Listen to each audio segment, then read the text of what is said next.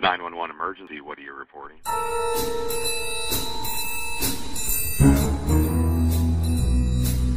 Down approaching Sunset. Copy southbound number 3 lane. Exiting at Sunset. Copy exiting at Sunset. Hold on pilot. 911. What's your emergency? Hi, everybody. Welcome back to another great edition of We Speak Dispatch. We're all speaking dispatch, so you should be speaking dispatch with us. So today we have a number of people with us today. We have our usual suspects. We have Glenna. Hi, Glenna. Hi. How goes Southern California? Nice and warm. No snow here. Jealous. Leslie, how are you today? Very good. No rolling blackouts or anything here. We are fully powered and ready to go. That's good. That's well, that's California for you. So no problems out there. Yeah. Just kidding. And not weather related. Yeah. And John, how goes the area you live in? We are thawing out on the East Coast, and I have my toe warmers on. Oh my, that's got to be cold. And over here in Middle Tennessee, been snowing all week, so it's been just absolutely lovely outside. So especially since I don't have to go out in it, it looks neat to look at. So, and we did find a use for the snow. Jill put a couple of bottles of wine out there, and it was really good. So, all right. So, and our special guest today is Katie over there. Katie, tell us a little bit about yourself. My name's Katie. I work for an agency in Southern California. I've been dispatching for about 7 years, and I was recently a contestant on The Hustler. Woohoo! That's why we have Katie here today. We saw her on that, I think it's ABC. Is it ABC? It's ABC, yes. ABC, The Hustler, and it's a new TV show where you have to determine out of 5 people who is actually hustling everybody and lying about what's going on for a large amount of money. The episode you were in, it was like, I think it was $120,000. Unfortunately, you didn't get it, but, no, but you were close. So how did you get hooked up in that show?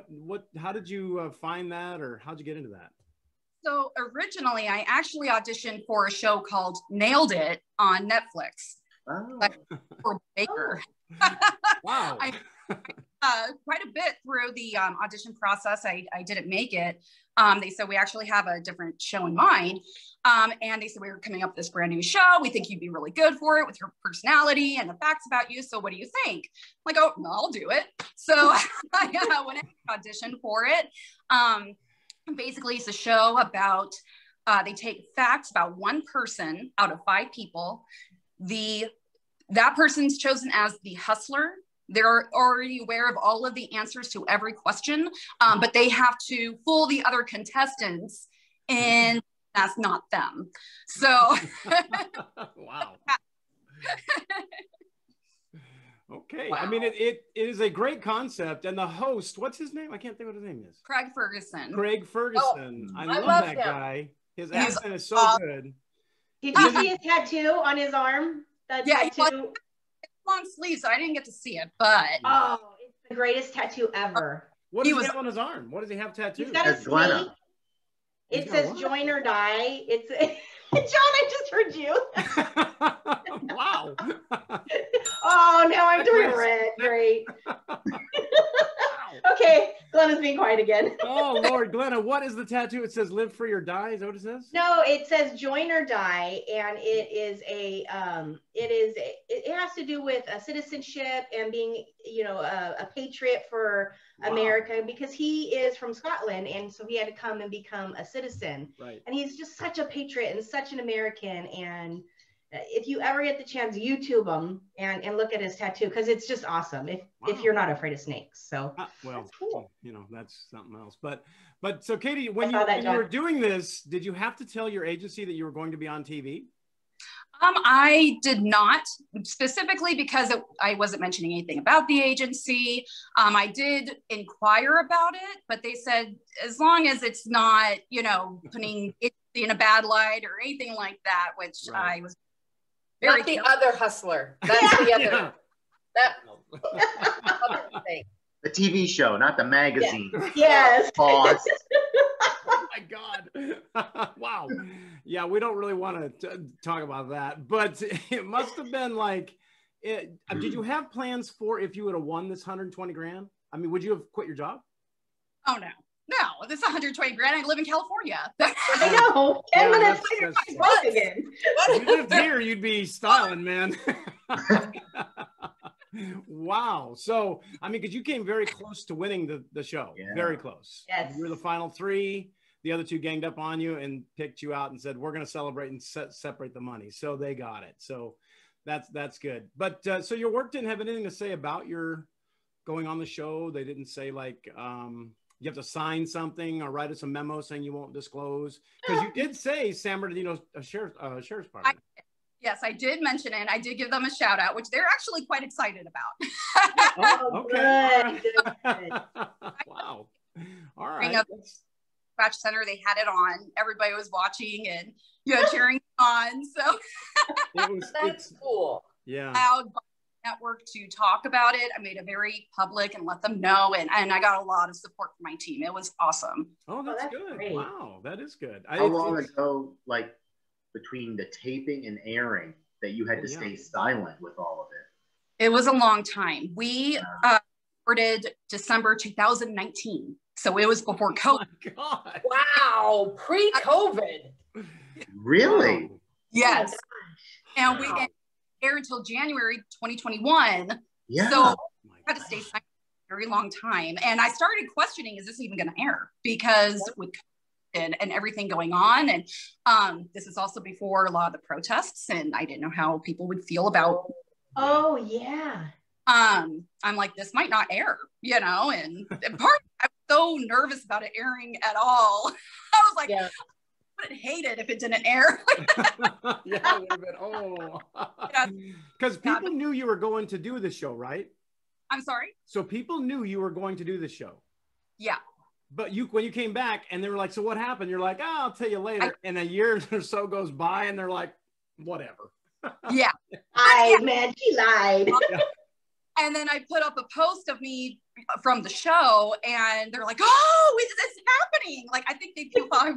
Yeah. I just need the day off. I can't tell you why. Yeah. I'm on a TV show. Really? A day off. Like, Wow. Yeah. I hope you didn't go to your employer saying, I'm going to be in Hustler. I'd like to go see them. And they're like, no, you're not. No. Oh, the TV show. Oh, I something else. explain the concept of the show because they Yeah. were a little. Yeah. Wow. Hey, those other people that were on the show with you, did you have any contact with them prior to the show? Nope. No, I had never seen them. We were not allowed to talk. The first time I saw them was they put us in a line to walk onto the set. So I think Take a photo of it. 4 cameras were rolling. So it was Wow. a stressful experience. I was going to say, were your nerves just like, oh my God, Oh. what? All over the place. And Wow. when we started Kylie, it was a completely different set too. So the set was entirely different. And I didn't even know I was the hustler until about 10 minutes before they threw me in front of camera. And Okay. any of the contestants before. And it was a rush, to say the least. Yeah. That is Wow. Fun, though. Well, and did you know, do you know what your tells are? Like, did you find it hard to not lie, but did you find it hard to do that with people face to face? Because on the phone, I think most dispatchers, we can do it pretty easily, Yeah. but face to face, how was that? Yeah. So I had to keep reminding myself to don't say, don't look to the side, don't, and I had to keep Weren't all the baddie responses? Yeah. yeah, story, just don't look at anyone too long. Like, don't Oh start my laughing. gosh, you were the perfect candidate. Wow. Yeah. I was going to say, because most of us that are here right now have interviewed people for jobs and things like that. So we try to look at people for the same kind of thing, for tells, and you can see where they don't make eye contact and things like that. So, I mean, it's kind of a handy tool that we kind of all have that we could bring to that thing. I'm not very good at the show. I keep messing with the wrong person, but in person, I'm good at it. I didn't get it, and I've watched. Go ahead. Like I said, I didn't know I was to be the hustler until about 10 minutes before. And I was like, oh, I'm good. Questions is my job. Like, I'm going to grill everybody. And then I'm the one. I was like, oh, crap. Yeah. And I feel like it was going really well until the very last question. Yeah. And they brought up my fantasy football. And the guy was trying to pretend like he didn't know the answer. I'm like, you are just full of it. Like, I couldn't. Like, Wow. like, but I'm a gambler. So it was either 120,000 or 30,000. Yeah. And with Yeah. there, you know, and in dispatch world, 60 seconds is a very long time. Yeah. You're sitting 60 seconds thinking, do I want to go for 120 or 30? You know, I'm like, I'm just gonna go for it. Yeah. You kind of have to. I mean, it's like there's too much money on the line to sit back and say, it's going to be 30 instead of 100. Yeah. And I was like, I could, you know, walk away, you know, because I think I could have gotten the girl to go against the boy, but that clearly didn't happen. I think if I would have kept my mouth shut, I would have had a good chance. But I'm like, I can't do it. I gotta go. I go in typical dispatch fashion, you know. Yep. Just stop talking, but no, we're dispatchers. Can't do it. We're gonna keep talking the whole time. Oh yeah. Why did you? Can I ask something? Why did you pick the people you did first? If you can disclose that. Oh yeah. You eliminated 2 people. That's good. So okay, the first gentleman I chose, he wasn't giving me enough. Like I felt like he was so quiet. I'm like, I can't think of any personality trait or history or anything I could pin on this guy to give me a reason to say he's the hustler. And they edit out that he had actually said he didn't think it was me. He thought it was the life of the party. And I'm like, okay, so they're not going to think it's me if I vote out the one person who doesn't think it's me. Oh, and right. Wow. So I got rid of him. And that was working. And then the second gentleman next to me, he was sniffing too close. He knew it was me. Like I could tell he knew it was me. I had to get rid of him. He knew it was me. And I'm like, okay, he's got to go. Oh my God. I love you just vote him off. Gone. Yeah. Yeah. Magic bookcase. There you go. Yeah. Yeah. So how much did they edit? Did they? On enforcement field, and he's gonna stiff me out. Like I had to get rid of him. So. Did they edit out quite a bit? They did edit quite a bit. Really? Well, how long are you actually sitting? Like, wait, did I even say that?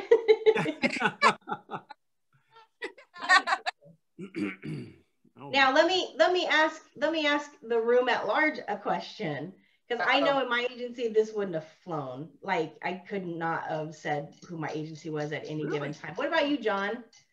I think we could. I mean, I'm in the same boat as Katie. I think as long as we don't disclose the agency and we keep it in a positive light. I'm just thinking back to the locality's social media policy.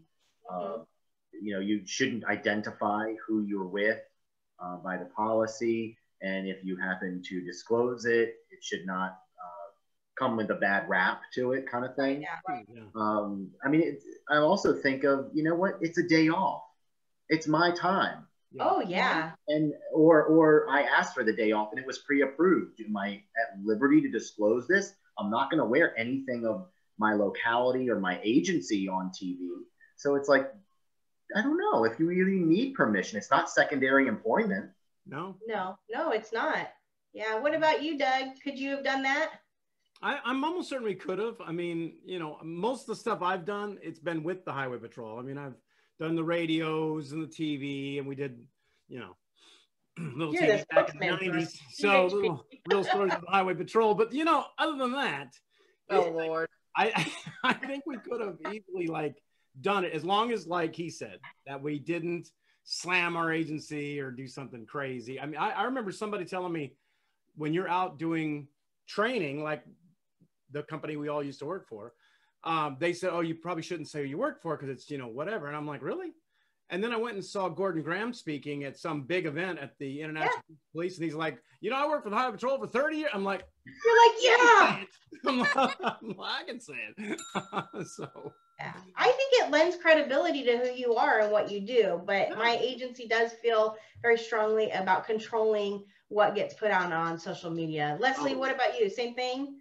Yeah, same thing. I don't think my agency would have been thrilled. And then, I mean, I know you all talk about it's not secondary employment, but what happens if you are bringing in a significant amount of money 30,000 or 120,000. Yeah. Wow. I don't know. I don't know. But it's legit. It's not like I'm embezzling it. Yeah. Well, true. Yeah. That's Or very posing. true. Yeah. And as long as the financial crime section knows that I'm reporting it for tax purposes, that Right. I mean, I'm just Now, playing when devil's you roll in advocate. the parking lot in a Mercedes, they're gonna be like, "Oh, okay, all right, I got Okay. Yeah, exactly. Yeah, I'd be like, okay, I don't think so. $30,000 is not going to buy you that. No. it." Lower edition, lower model. It's. But I mean, I think that's a pretty cool thing. I mean, I when we saw that, I had to, unfortunately, the minute you said who you worked for, I got Jill looking, and she went to all the Instagram, Facebooks, Googles, all these things, and found you immediately and said, "Here she is." And I'm like, all right, so let's bring her on. Yes, thank you so much, Katie, for coming on. That was so cool. Yeah, Yeah, that's very awesome. Thank you for having me. Yeah, love it.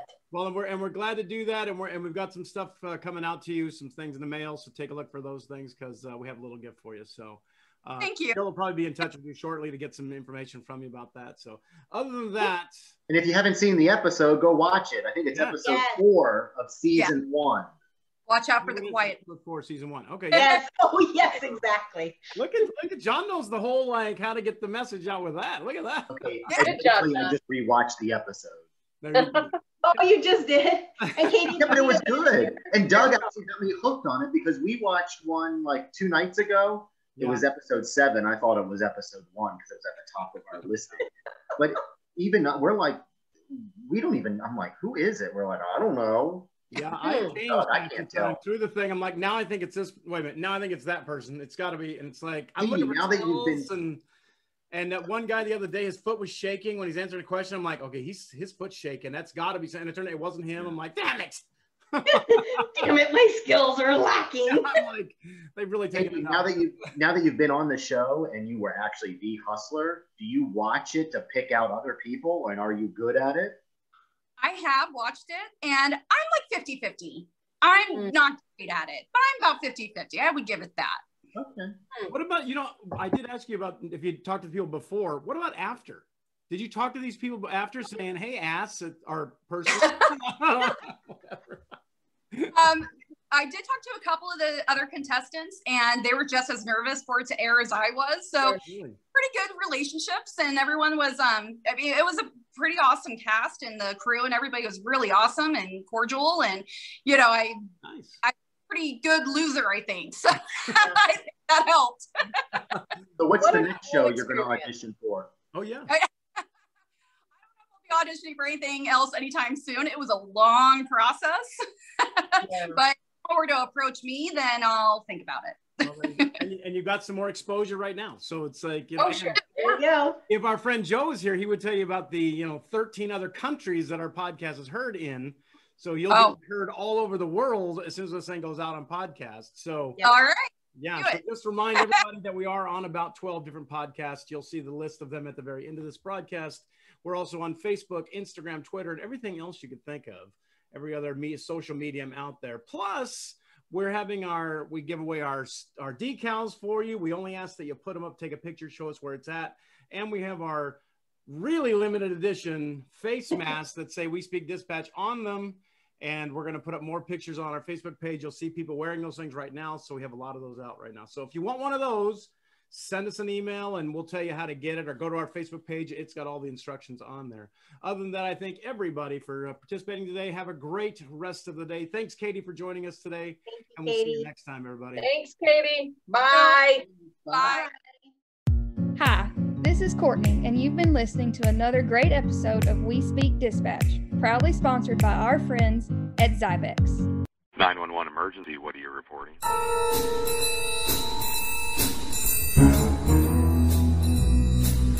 Down approaching Sunset. Copy southbound number 3 lane. Exiting at Sunset. Copy exiting at Sunset. Hold autopilot. 911, what's your emergency?